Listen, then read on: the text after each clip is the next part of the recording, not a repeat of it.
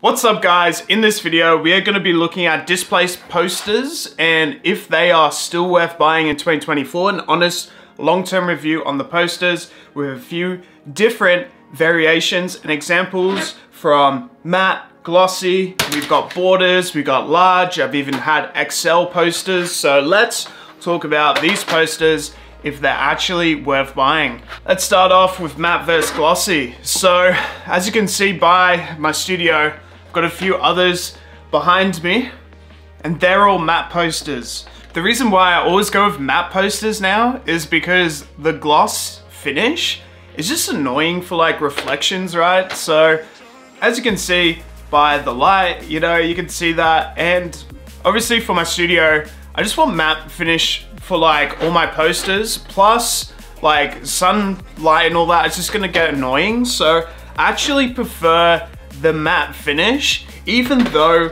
the glossy finish is nice and everything like that. It's actually good for me to get the matte finish. That's why I prefer it. So I've really enjoyed the matte finishes. They're the cheapest as well, so it's the best value for me as well. So that's an honest long-term perspective on these posters. The ones on the walls, they've been here for ages, so they've barely fallen off. And I live in Sydney, Australia, which means that it gets hot. And they've survived not falling off the wall for that long. Some have fallen off the wall, but overall, like, it's been pretty good.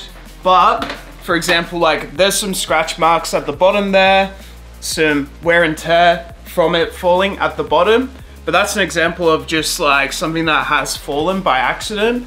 Apart from that, like, I really like the feel of the matte finish. I just feel like most people will be happy with the matte finish overall. In terms of postage, they always come in 2 weeks. They've always posted in really good times. I like the eco-friendly packaging. You can even get the replacement pads really easily. It comes in like 2 weeks as well. They're super good. They're super easy to mount as well. I've always found the mounting to be really fun, really easy, really interactive, and you can find your own place to put it on your wall. It's always been really fun. So yeah, this is one of my favorite designs. I actually put outside my door. So it says, "Do not disturb, gamer at home." So I love some of these designs. Like, you can get anything from like Spider-Man, Marvel stuff to like stuff like this, but that's very niche. The designers, they all design their own work and all that stuff. So it's a really good brand to support artists and creators, not only small artists, but large, bigger artists as well. And to find stuff that you really like on that website, there's a whole range of stuff that you can find. So it's really good, really popular designs, and you're supporting creators and doing something good for the world, because every time you buy one, you plant a tree as well. Let's talk about the borders. So this is an example of a border that I bought for a video that I did like 2 years ago, where I sort of compared matte versus glossy versus border sort of finish. So the border's good. Like, it's got good quality. It's a bit scratchy. I don't really recommend it. I don't think the border is gonna add anything to the design at all.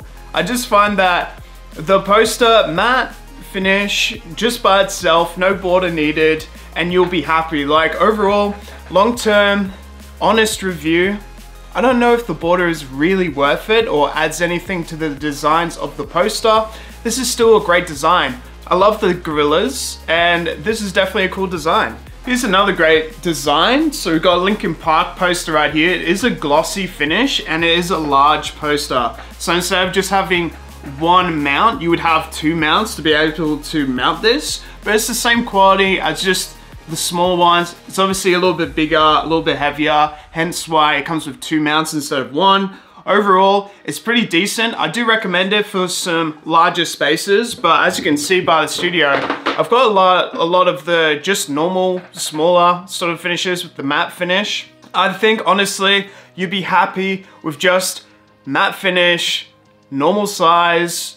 Don't get XL because the XL kind of lines up weirdly with like how it all goes, and I've tried it before and everything, and it wasn't like my favorite thing in the world. I still liked it, but I was like, and then it sort of fell off the wall eventually. Yes, they do fall off my wall. I said before they don't fall off the wall. They do.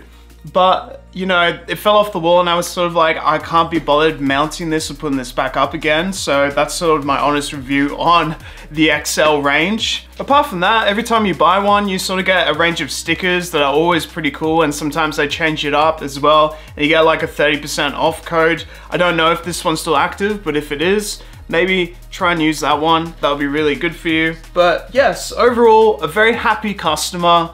Very honest, happy customer as well over time. It's always been good. It helps me with my space, my studio, to make it look presentable, and it makes it look really cool, which I've really liked. And I've been a big fan of the Linkin Park stuff that's been brought out. Some of the limited edition ones are pretty cool as well, but I like just general stuff. Like, I like the general designs. It's supporting local creators and I absolutely love it. So that's my honest review on Displate metal posters. Like and subscribe to see more, and I'll see you guys next time.